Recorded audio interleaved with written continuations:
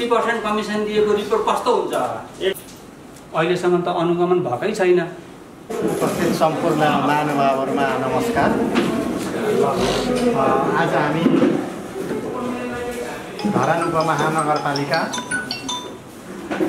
Dengue प्रकोपबाट गुज्रिरहेको अवस्था छ र यहाँहरू पनि धरान उपमहानगरपालिकाको बासिन्दा र अहिलेको मानव स्वास्थ्यको जाँच पडतालको क्रममा ल्याब आवश्यक पर्ने हिसाबले ल्याबमा कार्यरत हाम्रो ल्याब कर्मी साथीहरू साथै ल्याब कर्मीको उपस्थितिमा आज हामी धरान उपमहानगरपालिकाका श्रीमान नगर प्रमुख हर्कराज राईज्यूको अध्यक्षतामा मिटिङ बस्दैछौँ हामी। त्यसमा हामीले 2 दिनका एजेन्डामा छलफल गर्छौँ र सबभन्दा पहिला यो कार्यक्रममा अध्यक्षता ग्रहण गरिदिनुको लागि नगर प्रमुख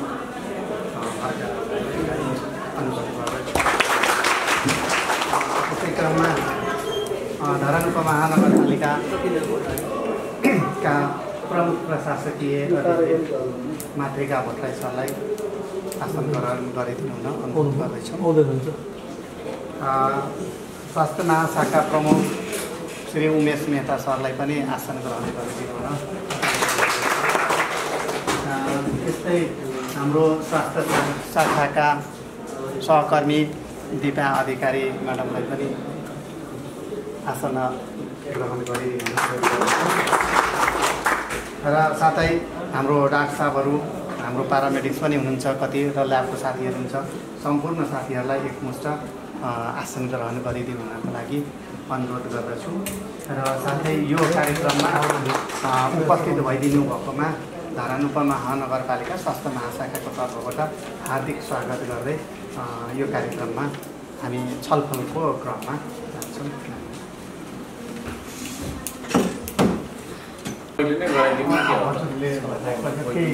त्यही चेप्टरमा धन्यवाद सरलाई। उपस्थित सबैजनालाई हार्दिक स्वागत छ। यो धरानमा के अरे यो डेङ्गु देखिएकै कारणले गर्दा होला अलिक धेरै अनुगमन पनि गरिराख्नु परेको छ। पब्लिकको गुनासो सुन्छु भनेर आयो होइन, सुनेर भने पनि नहुनु, अनि सुनेर फेरि सुनेको गर्नु न। अब त्यो अनुसारको करेक्टिभ एक्सन्स अब हामीले चाहिँ नि लिनै पर्ने हुन्छ। त्यसो भएको कारणले गर्दाखेरि के कति फाइन्डिङ्स भए अनुगमनको दौरानमा त्यसमा हाम्रो चाहिँ नि अब के कति कमी कमजोरीहरू छ, ती कमी कमजोरीहरूलाई सबैजनाले सक्छौँ चाहिँ त्यही हुन्छ। अब कति लिगालिटीका कुराहरू पनि भेटिएको भन्ने आयो, कति चाहिँ क्वालिटीको कुराहरू पनि होला, कति चाहिँ फीहरूको कुराहरू पनि धेरै लियो अरे भन्ने खालको कुराहरू पनि फाइन्डिङ्स भयो।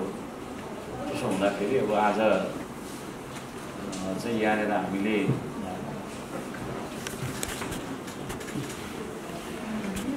जति पनि यहाँले चाहिँ ल्याबहरू सञ्चालन गर्नुहुन्छ त्यसमा कतिपय दर्ता छैन भने तिनीहरूले दर्ता गर्नु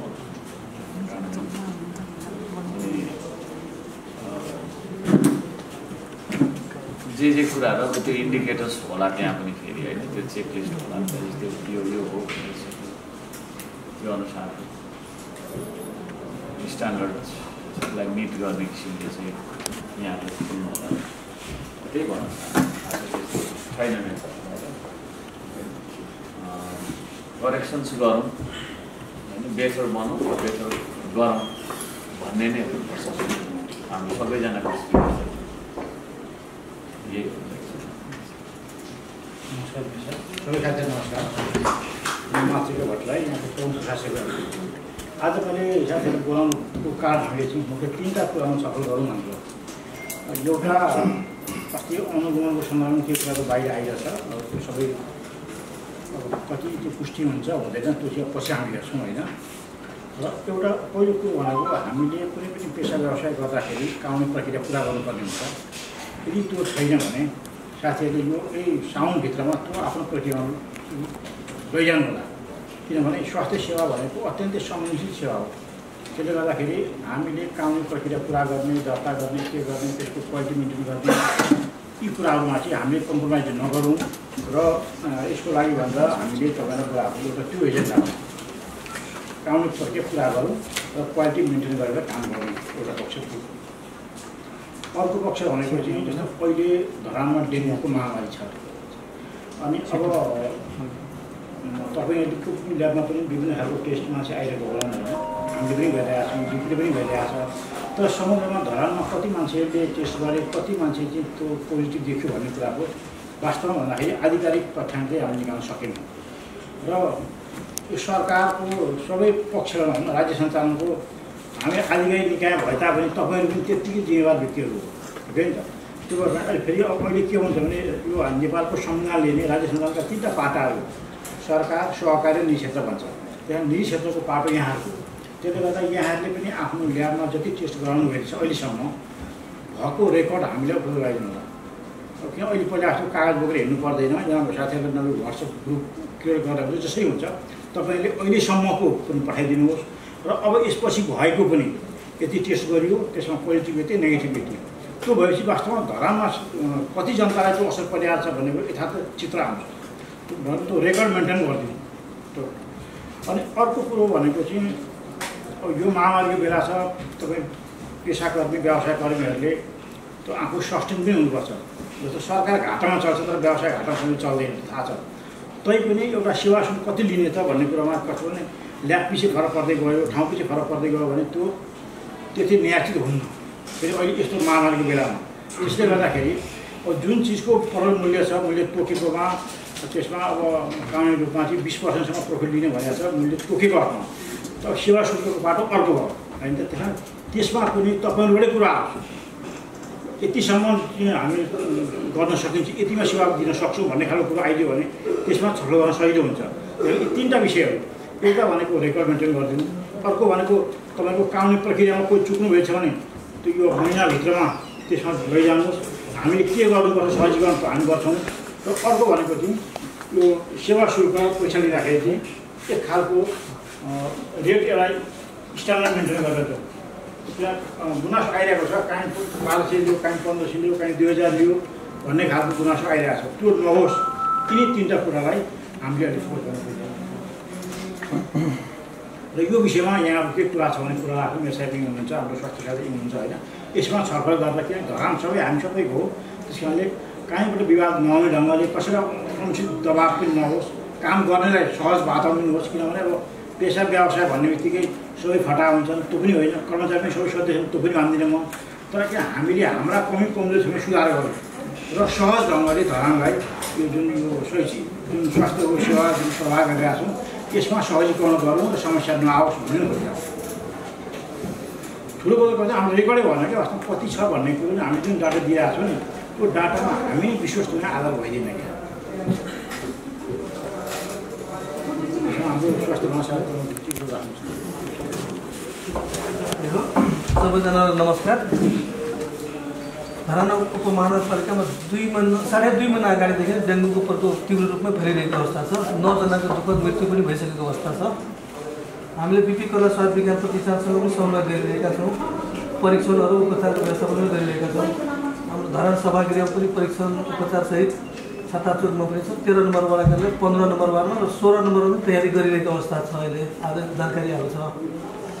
मतलब तर हामीले नि रिपोर्टिङ गर्दाखेरि परीक्षणको रिपोर्टमा अहिलेसम्म 32 लगभग 3400 मात्रै अहिलेसम्म डाटा आएको छ लगभग।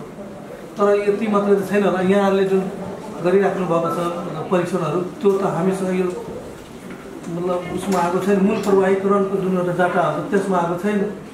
त्यसले त्यो मिस भएको कुरालाई कसरी अब व्यवस्थित गर्न सकिन्छ त्यो एउटा कुरो छ। र अस्ति जिल्ला प्रशासन कार्यालयबाट पनि अनुगमन भएको थियो, हाम्रो स्वास्थ्य महाशाखा बाट पनि अस्ति भएको थियो धरान उपमहानगरपालिकाबाट अनुगमनको कुरामा। मतलब त्यो अनुगमन किन हामीले गऱ्यौँ भन्दा धेरै जसो व्यापक गुनासो पनि आइरहेको अवस्था छ। यहाँले गर्नुभएको छैन, कुनै एक ठाउँमा गर्दा पनि सबैलाई त्यो असर पर्न जान्छ। त्यसैले अलिक मूल्यहरू बढी भयो परीक्षणको कुराहरूमा।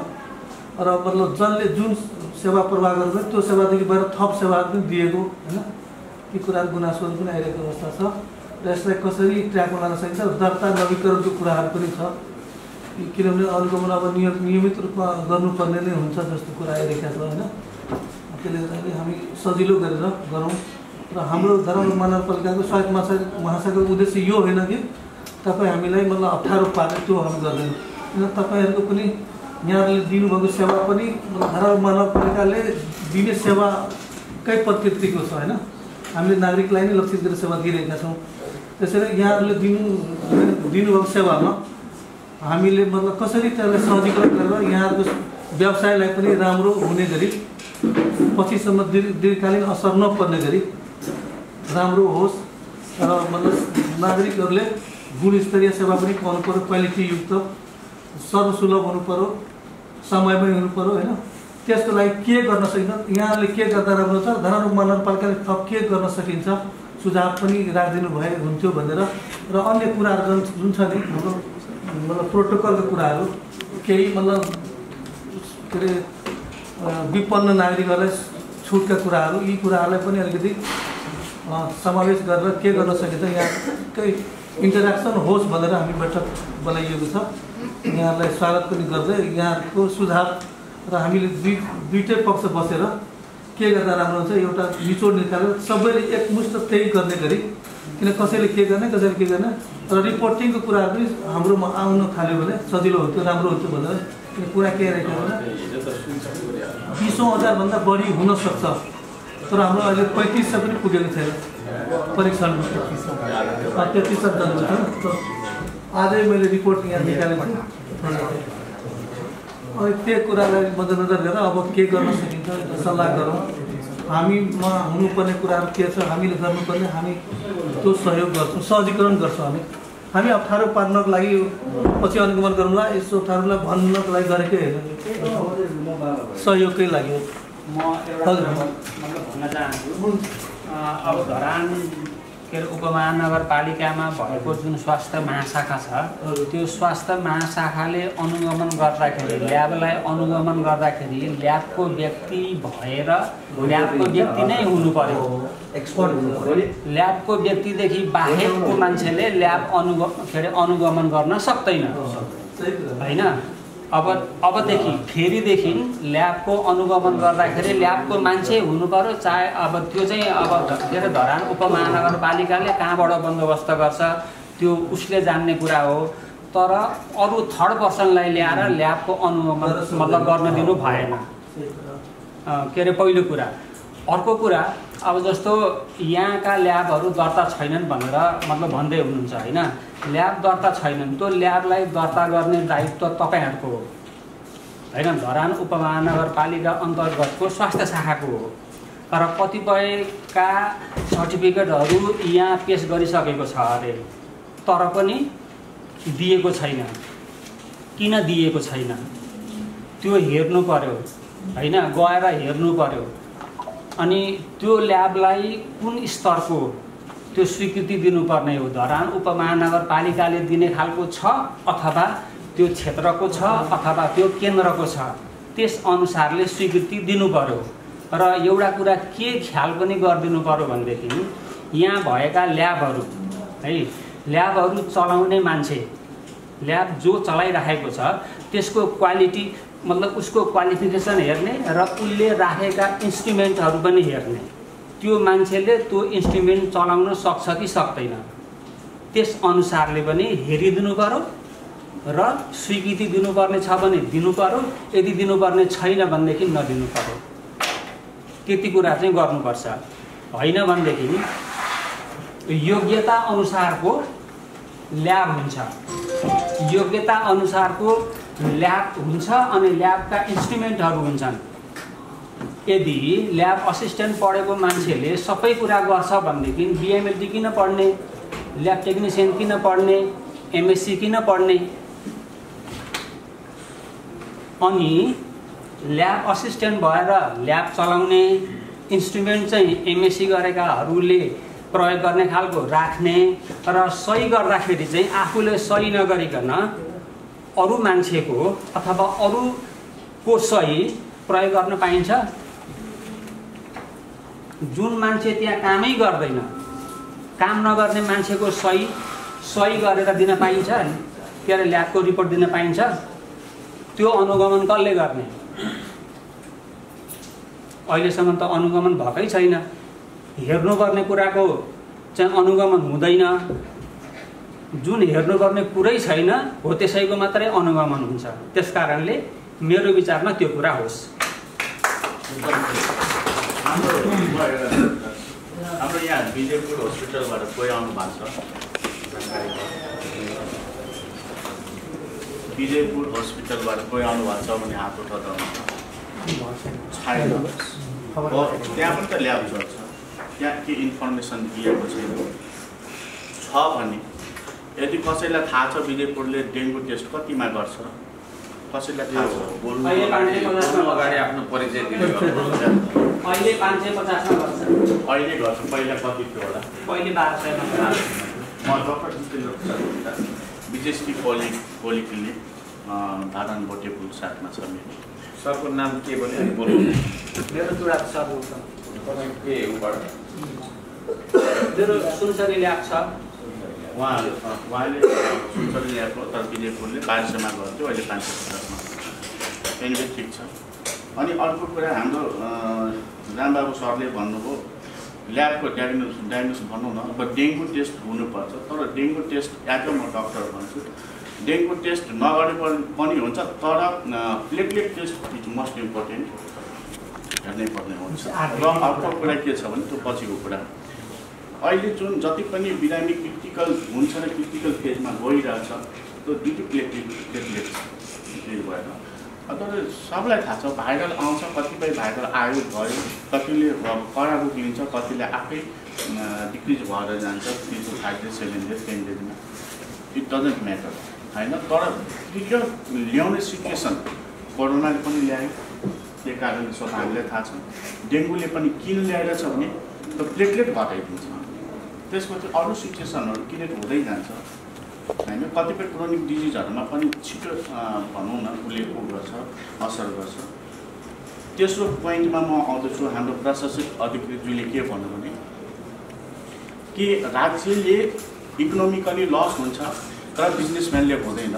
तर म भन्छु यसमा पेसेन्ट फर्स्ट मर्छ, सेकेन्डमा मर्ने भनेको बिजनेसम्यान हो। कतिपय झुन्डेर मरेछ, कतिले आफ्नो आर्थिक कति लस गरेको छ।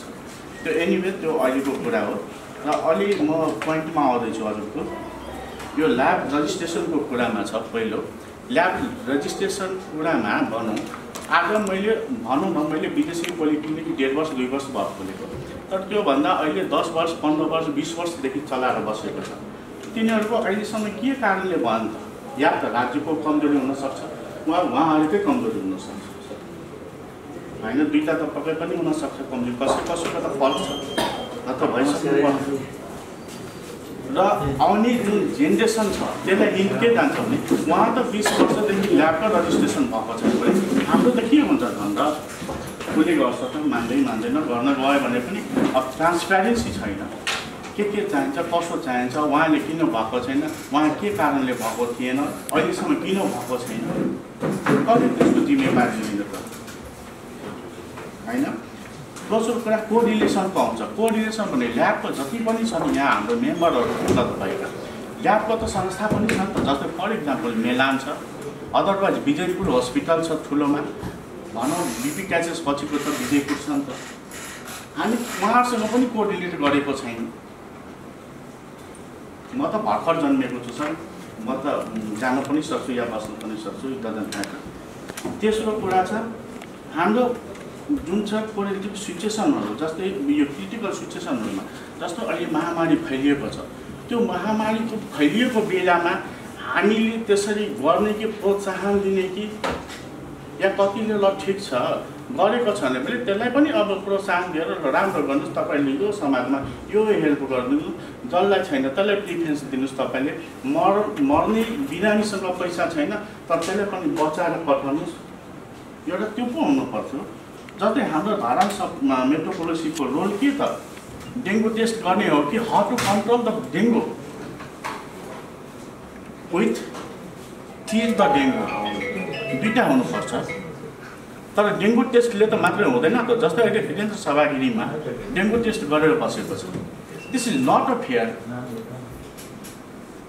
होइन। हामी म पर्सनल भन्छु, मलाई खटाउनुहोस् म खट्छु, मलाई खटाउनुहोस् म खट्छु। तर क्रिटिकल सिचुएसन जहाँ महामारीको समस्यामा छ त्यहाँ पैसा शोषण गर्ने आम्दानी गर्ने होला। होल इयरमा कसैले 10 लाख 50 लाख कमाउँछ त्यो बिर्सिदिनुहोस्। एज अ जेनरल होललाई त 10 इयर 15 इयरमा त कमाउँछ नि त हामीले 10 लाख 20 लाख। हामी नकमाउँ महामारीमा, हामी कन्ट्रिब्युसन दिउँ, हामी तयार छौँ। तर यो त भएन नि त धारण मेट्रोपोलिसीको काम। के थो भएन अरे सर यो जस्तै अहिले डेङ्गु टेस्ट गरेको छ नि त, ओन्ली डेङ्गु टेस्ट भएको छ, अरू के पनि छैन। त्यसको लागि अब जस्तै हामीले हर्टु कन्ट्रोल कसो गर्ने? डेङ्गु टेस्ट गरेर त कन्ट्रोल त हुँदैन सर, हुन्छ त? हुँदैन। त्यसको लागि तपाईँलाई राम्रो गर्नुहोस् होइन। अब त्यो सरसफाइमा ध्यान दिने, इन्भाइरोमेन्टलाई स्वच्छ बनाउने कि झारपातले गर्ने कि जस्तै यो धुवा उडाउने, त्यो कहिलेकाहीँ रामबाबु सरले आफ्नै दोकान अगाडि धुवा उडाइराखेको हुन्छ, त्यो धुवालाई ठाउँमा लानुहोस्। मेसिन बनाउने धुवा उडाएको मच्छर मार्न छैन होला। अब यो डकुमेन्टको कुरामा जाउँछ। डकुमेन्ट चाहिँ अब कता के छ मलाई भन्दा पनि यहाँहरूलाई थाहा छ होला। त्यो डकुमेन्टलाई के गरौँ भने यो डकुमेन्ट एभ्रिथिङ अहिलेको सिचुएसनमा सब अनलाइन भइरहेको छ। अब कतिपय दोकानमा जान्छ तपाईँसँग यो पेपर छैन, मैले पुरा हेरेको मिडियामा हेरेको मसँग, अब त्यो जान्छ छैन भने किन छैन? अब यहाँ आयो भने पनि हप गर्ने, त्यहाँ गएर पनि हप गर्ने भनेपछि यो जसले हप गर्ने भने बिजनेसम्यानले नै खानु परेको छ है सर। त्यही भएर यो डकुमेन्टहरू कतिको अनलाइन छ, त्यहाँबाट झिकेर जाँदा पनि तपाईँसँग यो छ भनेपछि यो के हुन्छ भने तपाईँले यहाँ धरानमा बसेका बिजनेसम्यानहरूलाई प्रोत्साहन गर्नु तपाईँले हामी दमन गरेको छैन, हामी तपाईँले प्रोसेसमा ल्याउन खोजेको छ। तपाईँहरू आउनुहोस्, हामीसँग बाँध्नुहोस्, तपाईँको कन्ट्रिब्युसन गरौँ, नगरपालिकाले पनि कर उठाउनु सजिलो हुन्छ। जस्तै अहिले महामारी फैलिरहेको छ त्यतिखेर डोनेट गर्छ मान्छेले, त्यो एउटा इन्भाइरोमेन्ट बनाऊ, त्यो एउटा गरौँ। इभ्यालुएसन गर्ने, इभ्यालुएसन के को गर्न जान्छ त उहाँहरूले? खालि ल्याबको गर्नुपर्छ, एउटा टिम बनाउनुहोस् जसले गर्दा नालामा फोहोर फालेको हुन्छ, नालामा पानी जमेका हुन्छन् देखि लिएर हरेक कुराको हरेक विज्ञहरूले। जस्तै एकचोटि नगरपालिकाबाट गयो भने खर्च त त्यतिकै पर्छ, तर विज्ञहरू 4 जना गयो भने सबै कुरा हेरेर त्यसले व्यवस्थापन गर्छ। एउटै फ्याकल्टीको नगइकन 4 वटा फ्याकल्टीको जानुहोस् एकचोटि, होइन सर? भनेपछि 4 जनाले एउटा मान्छे भनौँ न 2 mind is better than 1 mind भन्छ नि हामी। त्यो हाम्रो सल्लाह हो, सुझाव हो। गर्नुहुन्छ गर्दैन त्यो त मलाई थाहा छैन, तर गर्नुपर्ने के सब कुरा हो, कति के छ। अब त्यही हो सर। अब मास नलेजलाई लिनुहोस् तपाईँहरूले, कसरी इम्प्लिमेन्ट गर्ने, कसरी के गर्ने, कहाँ के गर्ने गर्न सकिन्छ, कहाँ खटाउन सकिन्छ। तर डेङ्गुलाई फोकस गरेर रेट अफकोर्स महामारीको बेलामा हामीले यो कुनै पनि ल्याबले होस्, कोही पनि व्यक्ति इन्डिभिजुअल जस्तै फर इक्जाम्पल फरेनले पनि हामीले एयर दिन्छ महामारीको बेलामा। यदि सक्नुहुन्छ भने एयर दिनुहोस्, गर्नुहोस्, त्यसले राम्रोसँग लिएर जाउँ, मेरो यो सल्लाह सुझाव छ होइन। अदरवाइज अब कति गएर 30 वर्ष 40 वर्ष गरेको मान्छेले कहिले ल्याबमा चल्छ। एउटा दुईवटा पत्रकार भर्खर जन्मेका हामी पनि कतै बन्द गराउन सक्छौँ, हामीमा पनि नयाँ जोस छ, जागर छ, उमङ्ग छ, ब्लड छ। तर this is not a way भनौँ, त्यो त राम्रो तरिका भएन नि त। त्यसले कसरी राम्रोसँग जाने, कति व्यवस्थापन तर लाने, कसरी हामीले मोटिभेट गर्ने, कतिले एक्टिभ गर्ने कि भयो यतातिर जोड्नुहोस्, यता राम्रोतिर जानुहोस्, त्यो पो एउटा तरिका हो सर। ल म यति भन्दै आफ्नो समाप्त गर्दछु, धन्यवाद।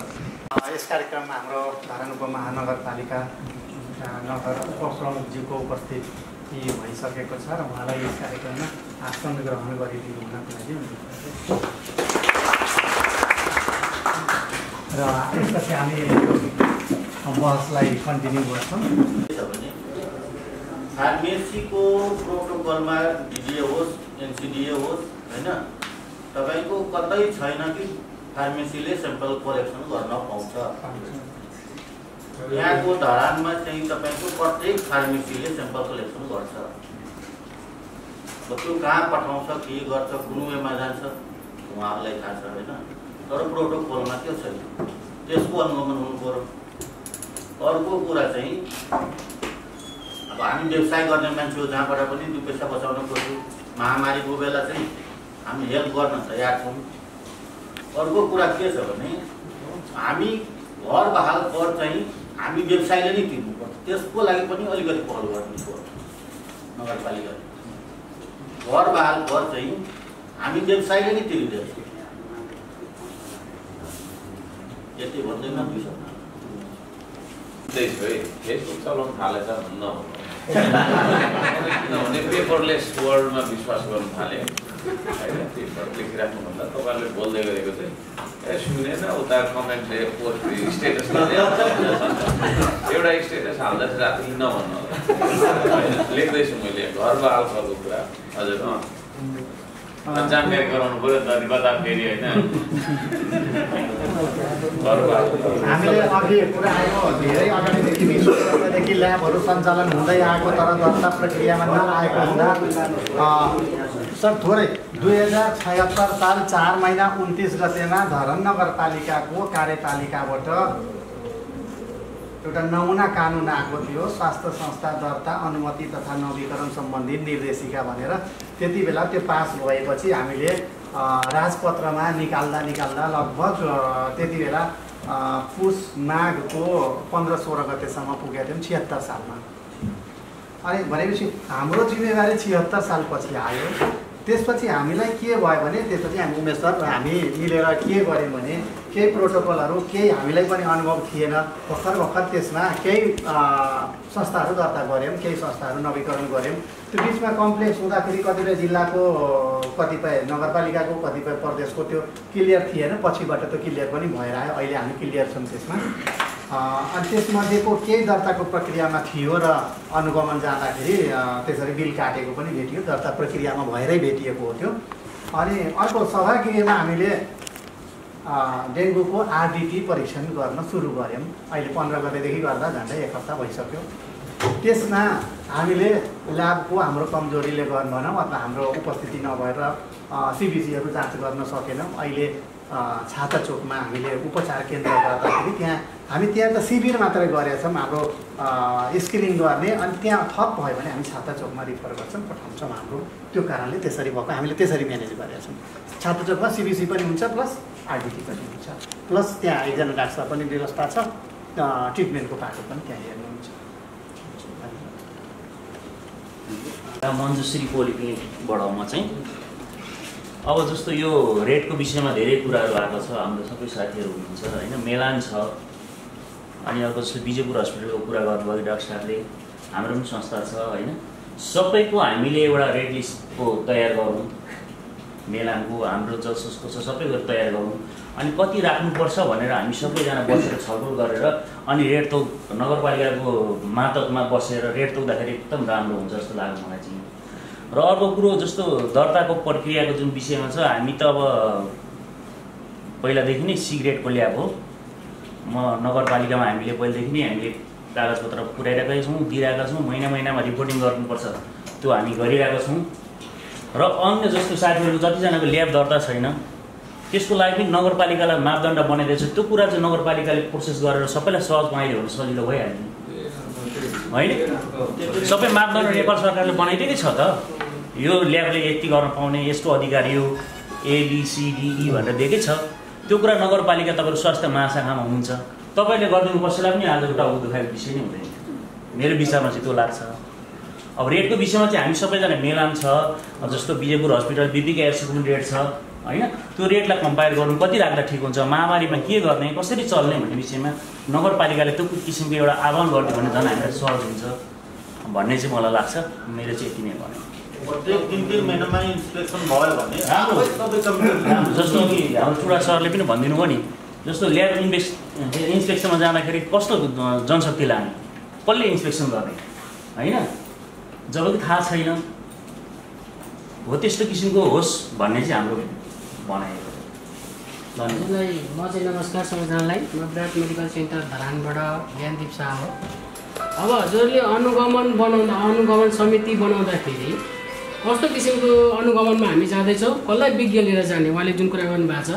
अब म ल्याबको इन्स्पेक्सन गर्न जान्छु, एउटा पत्रकारले सिबिसीभित्र ESR पर्छ कि पर्दैन भनेर ल्याबलाई सोधिरहेको छ भनेपछि कस्तो जनशक्ति लिएर हामी ल्याब अनुगमन गरिरहेको छौँ, यो कुरालाई पनि मनन गरौँ है साथीहरू। अब उहाँले के भनिराख्नु भएको छ भने मैले ल्याब अनुगमन गर्न जाने, कस्तो जनशक्ति जाने, रेडियोग्राफरको लिएर गयो भने त उसले त केही पनि बुझ्दैन होइन। त्यो कारणले गर्दा मेरो चाहिँ व्यक्तिगत सुझाव र हाम्रो संस्थाको सुझावबाट के हो, हजुरले अनुगमन गर्नुहोस्, स्वागत छ। र हजुरले विशेषज्ञ, अब एउटा कन्सल्टेन्टलाई सोध्ने क्वेसन एउटा प्यारामेडिक्सले सोध्यो भने त उसले त केही पनि जान्दैन। एउटा MD कन्सल्टेन्टलाई सोध्ने, एउटा चाहे एची एउटा CMAले सोध्यो भने त ऊ त कन्सल्टेन्टले के जवाब दिने। त्यो कारणले गर्दा मेरो चाहिँ व्यक्तिगत सुझाव के छ भने हजुरले अनुगमन गर्नुहोस्, अनुगमन समितिमा विशेषज्ञ विज्ञहरूलाई चाहिँ सम्बन्धित। अब हजुरको ल्याबको इन्स्पेक्सन गर्न जानुभएको छ, उहाँले सोध्नुहुन्छ तपाईँले राजस्व तिर्नु भएको कि छैन, बिल देखाउनुहोस् भन्नुहुन्छ। यो उयो कहाँसम्मको अथोरिटी हो उहाँको? त्यसमा त राजस्व विभागले जानु पऱ्यो नि, बिल काटेको छ छैन, बिलको अनुगमन गरेको छ छैन, ट्याक्स तिरिरहेको छ छैन, त राजस्व लिने हो। त्यो त ल्याबको लागि चेक गर्न जाने, राजस्वको सोध्ने। कर्मचारीहरूको चाहिँ तपाईँहरूले लाइसेन्स चाहिँ ID कार्ड लगाउनु भएको छ त उहाँको बकाइदा ल्याब टेक्निसियन BMLT हुनुहुन्छ। र अनुगमन समितिमा मेरो विशेष सरहरूलाई चाहिँ एउटा चाहिँ के सुझाव छ भने अनुगमन समिति बनाउँदाखेरि कसैको व्यक्तिगत ल्याब, कसैको व्यक्तिगत क्लिनिक बाहिर सञ्चालित छ भने त्यस्तो मान्छेलाई त्यहाँ अनुगमन समितिमा राख्नु हुँदैन, किनभने उसले व्यक्तिगत बायस पनि राखेछ हो। मैले अगाडिको त्यो ल्याबमा तपाईँको यस्तो हुन्छ, त्यसलाई चल्नै दिनु हुँदैन, मेरो ल्याब चल्छ, त्यसलाई कसरी गलत तरिकाले गर्ने, कसैको व्यक्तिगत चारित्रिक हत्या पनि गरिनु हुँदैन हो। कसैले गल्ती गरेछ भने जरिवाना गर्नुहोस्, अल्टिमेटम दिनुहोस् होइन, अनि उहाँहरूको त्यसो त्यो पुरा गर्नु भने बन्द गर्नुहोस्, त्यसमा हामीलाई कुनै आपत्ति छैन। मेरो व्यक्तिगत सुझाव चाहिँ के छ भने अनुगमन समितिमा विज्ञ मान्छे राख्नु पऱ्यो र अनुगमन समितिका पदाधिकारी त्यस्तो हुनु पऱ्यो जसको बाहिर कुनै क्लिनिक या कुनै पनि सङ्घ संस्थानमा प्राइभेट निजी क्लिनिकमा सञ्चालितमा चाहिँ आबद्ध हुनु भएन भन्ने कुरालाई चाहिँ मेरो एउटा व्यक्तिगत सुझावमा राखेको छ। मेरो नाम लाल प्रसाद यादव हो, सुनसरी पोलिक्लिनिकको सञ्चालक। मैले के देखेको छु धरानमा प्रत्येक फार्मेसीले यहाँ बिरामी जाँच गरिन्छ, रगत हिसाब पिसाब जाँच गरिन्छ, फार्मेसीमा ल्याएर देखिन्छ। मैले 2073 सालमा राष्ट्रिय प्रयोगशाला टेकुबाट सिफारिस ल्याएर ल्याब सञ्चालन गरिरहेको छु। मान्छे डाइरेक्ट ल्याबमा जानुपर्ने, डक्टरलाई देखाउनु पर्ने, त्यो अनुसार नमुना कलेक्सन गर्नु पर्यो, नमुना कसरी राख्ने त्यो मापदण्ड हुन्छ। रेलवेमा 0 पोइन्टमा ब्लड तान्ने अनि बाइकमा लिएर हुर्र गएर ल्याबमा टेस्ट गर्ने, त्यो चाहिँ तरिका होइन। अब यहाँ फार्मेसीले चाहिँ किन ब्लड तान्नु पर्यो? यदि फार्मेसीले ब्लड तान्ने अधिकार छ भने ल्याबवालाहरूलाई पनि फार्मेसी खोल्ने अधिकार दिनु पर्यो। अब हामीले चाहिँ राजस्व तिर्ने, ल्याब दर्ता गर्ने, राजस्व तिर्ने, सबै काम गर्ने, मापदण्डभित्र आउने र फार्मेसीले के अरे ब्लड तान्ने, ल्याबलाई पढाउने, अब केही पर्सेन्ट के छ त्यो भित्रको कुरा के होला त्यो मलाई थाहा भएन। त्यो कुराहरूलाई चाहिँ धरा नगरपालिकाले अनुगमन गर्नुभन्दा अगाडि एकचोटि हामी ल्याबवालाहरूले यसरी नै बोलाउनु भएको भए धेरै हामीले विशेष धन्यवाद दिन्थ्यौँ। किनभने त्यहाँ गएर पत्रकारले फोटो खिच्ने, पैसा फिर्ता गर्नुहोस्, पैसा फिर्ता गर्नुहोस्। अब 2 वर्ष अगाडि 1 वर्ष अगाडि लिएको पैसा कसरी फिर्ता गर्ने, कहाँ मान्छे खोज्दै जाने, त्यो त हुँदैन नि। अब हामीले 73 मा डेङ्गु टेस्टको 1000 रुपियाँ सिफारिस गरेर हामीले जनस्वास्थ्यमा दिउँ, जनस्वास्थ्यले हुन्छ हो के छ तपाईँहरू ल्याब दर्ता गर्नुहोस् भनेर दिनुभयो सर्टिफिकेट। जनस्वास्थ्यमा बुझाइसकेको सबै डकुमेन्ट, कतिवटा टेबुल छ, कतिवटा कुर्सी छ, कतिवटा के गर्नुहुन्छ सम्मको सबै डकुमेन्ट बुझाइयो। र यहाँ ल्याब चलाउनेहरूले केही बुझाएको छैन, न अनुमति लिएको छ। खुर्रा गएर फार्मेसी ब्लड तानिदिएको, हजुर आउनुहोस् न यहाँ स्याम्पल छ, खुर्रा गएर स्याम्पल लिएर टेस्ट गरेर दिइहाल्ने रिपोर्ट। त्यो कुराहरू बन्द गर्नुपर्छ र यसरी फार्मेसीहरूलाई यसरी नै बोलाउनुपर्छ क्या। तपाईँहरूको सबभन्दा ठुलो विकृति धरानको यही हो, ठुलो विकृति यही हो। र त्यो बाइकमा कुद्नेले 50% कमिसन दिन्छ। यो फार्मेसी भोलि नै तपाईँहरू बनाउनुहोस्, तपाईँहरूको लेखेको यहाँ रगत हिसाब पिसाब जाँच गरिन्छ त्यो मेट्न लाउनुहोस्। किनभने फार्मेसीको कहीँ पनि लेखेको छैन कि म ब्लड तानेर टेस्ट गर्न पाउँछु। थोरै अलिकति यसमा म अलिकति मेरो आफ्नो अनुभव होइन, एकछिन म सकिहाल्छु त्यसो होइन। अब हामीले चाहिँ राजस्व तिर्ने, ल्याबबाट अनुमति काठमाडौँबाट मान्छे झिकाउने, सबै कुरा देखेर मापदण्ड पुरा गरेर त्यो ल्याब सञ्चालन गर्ने। कोही चाहिँ फ्रीमै त्यसैकै ल्याब सञ्चालन गर्ने, स्याम्पल भर्न कसैले काम दियो भने त्यसैमा हुर्र कुदेर गएर स्याम्पलको रिपोर्ट दिने, त्यो कुराहरू चाहिँ हुँदैन। यसमा चाहिँ धरान नगरपालिकाको प्रमुख जो र र स्वास्थ्य महाशाखाको प्रमुखज्यूलाई म विशेष अनुरोध गर्न चाहन्छु, यसमा चाहिँ गम्भीरतापूर्वक तपाईँहरूको ध्यान दिनु पर्यो। होइन, हामीसँग कमी हामी सच्याउन तयार छ, तर यो अनुगमन तपाईँको महामारीको बेला चाहिँ अनुगमन गरेर हुँदैन के छ। यो नियमित 3 महिना 2 महिनामा अनुगमन गर्नुपर्छ। हामीसँग भएको कमी हामी त सच्याउन तयार छौँ त। 50% कमिसन दिएको रिपोर्ट कस्तो हुन्छ? अब यहाँ मैले होइन, स्वास्थ्य जस्तो संस्थामा होइन, स्वास्थ्य जस्तो कुरामा 50% कमिसन दिएको रिपोर्ट कस्तो हुन्छ? एकछिन सर, यहाँ 3000 मा होल बडी चेक गरिन्छ भनेर बोर्डै टाँसे। म लेखेर दिन्छु, त्यो 3000 मा म स्याम्पल दिन्छु गरेर देखाउँछ, त्यसमा 50% कमिसन दिन्छ। अनि त्यो 3000 मा कसरी होल बडी चेकअप हुन्छ? नभएको कुरा गरेर यहाँ हुँदैन नि त। हो, मापदण्डभित्र आउनुपर्छ, सबैले ल्याउनु र फार्मेसीको भोलिदेखि बन्द गर्नु। त्यो ब्लड तान्न पाइँदैन भनेर त्यो लेख्नु, नभए हामीलाई फार्मेसी खोल्ने अधिकार दिनु। हामी पनि त अनुगमन होस् यसमा, अनुभव मेरो आफ्नो सेयर गर्न चाहे। आजभन्दा 20 वर्ष अगाडि, 25 वर्ष अगाडि या 30 वर्ष अगाडि ल्याबको सङ्ख्या एकदमै कम। त्यति बेला चाहिँ के थियो भने अनि के अरे ल्याबहरूले चाहिँ अब टाढामा रहेको जति पनि फार्मेसी जहाँ बिरामी आउँथे उनीहरूलाई सहज होस् भनेर चाहिँ यो प्रक्रिया सुरु गर्यो। त्यही चिज यसलाई अलिअलि के गर्दा विकृतिको रूपमा मौलाउँदै गयो। यो काम ल्याबको मात्रै होइन, अस्पतालले पनि गरिरहेछ। न्युरो हस्पिटलले गरिरहेछ, विराट नर्सिङ गरिरहेछ, के अरे विभिन्न अस्पतालले यो काम अहिलेको ल्याबले मात्रै होइन हस्पिटलले पनि गरिरहेछ। हो, यसमा विकृति छ, पैसाको खेला होला, तर यो मापदण्ड अन्तर्गत गरिनुपर्छ। अब यसको थोरै उहाँको सरको हलको म कुरा गर्न चाहन्छु। जस्तै बाहिरको विभिन्न सेन्टरहरूले पनि गरिरहेछ, विदेशी सेन्टरले पनि यहाँ ल्याब कलेक्सन गरिरहेछ होइन। तर ल्याब यदि कलेक्सन सेन्टर चाहिँ बनाएर दर्ता गरेर गरेको चाहिँ राम्रो होला। ल्याब कलेक्सन किन गर्न नपाउने? सेम्पल गर्न पर्छ, तर कम्तीमा त्यो दर्ता गरिनु पर्छ, सेन्टर चाहिँ दर्ता गरिनु पर्छ। त्यसो गर्दाखेरि चाहिँ नगरपालिका सरकारलाई पनि के अरे राजस्व आउने र त्यो चाहिँ अनुगमन गर्न पनि सजिलो हुन्छ। थोरै अलिकति सजेस्टको रूपमा मात्रै हो। गर्न चाहनेहरूले निवेदन दिएर दर्ता गरे हुन्छ। होइन, संस्थागत रूपमा कलेक्सन गरेको र व्यक्तिगत रूपमा कलेक्सन गरेकोमा आकाश जमिनको अन्तर हुन्छ। हो, मतलब कसैले यसलाई रोक्न चाहन्छ, रोकिँदैन क्या। रोक्नका लागि तर अरूले फिर्ताबार भन्नुहुन्छ। अनुगमन जाने व्यक्ति स्वयं 1000 रुपियाँ लिएर त्यहाँ स्याम्पल पठाउनुहुन्छ। डेटै हो। अनि अहिले गएर फिर्ताबार भन्ने त मिलेन नि त कुरा। अनि त्यो छलफलमा केन्द्रित गरौँ। मलाई यो आउँछ जस्तो लागेकै थियो क्या। अस्ति त्यो मूल्य निर्धारण गर्ने अनुगमन समिति, म अनुगमन समितिको संयोजक होइन। अनुगमन समितिको बारेमा दिएको सुझावहरू सकारात्मक छ, मैले अस्ति पनि भनिसकेँ। दोहोऱ्याएर धेरै कुरा नगर्नु त्यो बारेमा होइन। हामीले अनुगमन समितिको बारेमा आज हाम्रो नगर प्रमुखज्यूले अझ बढी चाहिँ नि मेलानका साथीहरू, यो तपाईँको सरकारबाट साथीहरूलाई अलिकति डेङ्गुसँग सम्बन्धित केही उहाँले निर्देशन पनि दिनुहुन्छ। अरू धेरै कुरा पनि गर्नुहुन्छ उहाँले गर्ने त्यसका साथै यहाँ भएको छ। यो कुरा आउँछ जस्तो लागेकै थियो। तपाईँले ल्याउनु पर्छ, हामीले केही भन्नै पर्दैन। तपाईँको कुरा तपाईँले देख्नुहुन्छ, तपाईँको समस्या तपाईँले निकाल्नुहुन्छ, तपाईँसँग हल छ हेर्नुहोस्। मैले अस्ति अनुगमनको क्रममा चाहिँ नि डाक्टर तपनको सवालको बारेमा, डाक्टर तपनको बारेमा त्यो तपाईँले देखाएको समस्या हो, तपाईँले हल होइन। त्यो व्यवस्थित भएन, त्यो अनुशासित भएन, त्यो मर्यादित भएन भन्ने एउटा प्रश्न होला। त्यो नगरपालिकालेको अनुगमन समितिले व्यवस्थापन गर्ने सहरमा केही कमजोरी गर्यो मैले भने अनुगमन समितिको संयोजकको हैसियतबाट मैले त्यो स्वीकारेको हो नि त। त्यहाँ के भने त्यो दिन पनि मैले भनेको छु तपाईँहरूलाई, अनुगमन समितिले राजस्वदेखि लिएर तपाईँका दर्ता प्रक्रियादेखि लिएर तपाईँका चाहिँ सहयोगी गर्न सबै कुरा सोध्न सक्छ, पाउँछ। उहाँले भन्दैन त्यो राजस्वको कुरा किन सोध्नुभयो, बिलको कुरा किन सोध्नुभयो, तपाईँको ल्याबको कुरा किन सोध्नु, सबै सोध्न सक्छ अनुगमन समिति।